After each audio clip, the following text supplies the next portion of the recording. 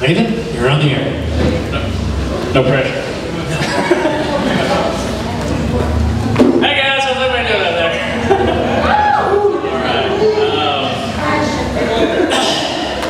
Alright. Yeah. Alright. Good evening, ladies and gentlemen. My name is Nathan. I'm honored to be serving as Matt's best man. For those that don't know much about mine and Matt's relationship, I'll fill you in a bit. I actually first met Matt when I was born. You see, I'm the youngest brother, which means... I know, I'm the youngest brother, which means I've been looking up to him my entire life. Insert short joke. Really?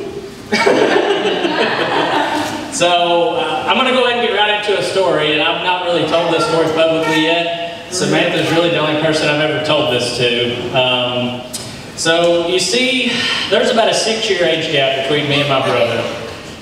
So when I was 10, Matt was 16, there were 2 things about my 16-year-old brother that I was truly enamored by.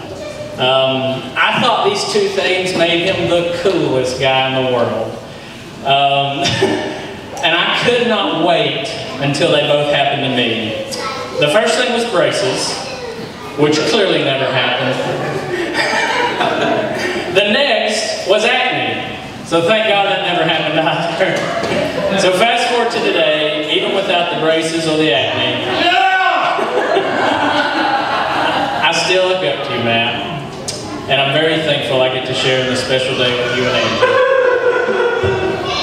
But in all seriousness, as we are here tonight celebrating Matt moving on to the next stage of his life, I just want to let you know I am still proud to be your brother. You're one of the best guys I know, and I thank God for allowing us to be brothers.